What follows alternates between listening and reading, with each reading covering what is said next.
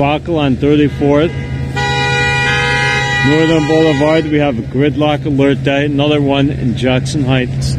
These parades need to start being canceled. Look at all this traffic.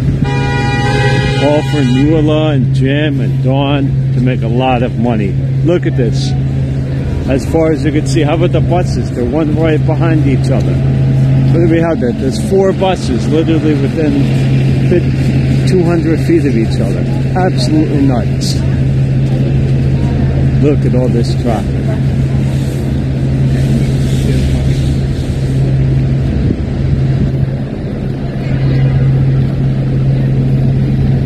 How's this allowed to go on? I mean, just look at this. There's 4 buses within 1 block. And they're not going nowhere. The buses are relatively empty, 6 o'clock. Look at this nightmare.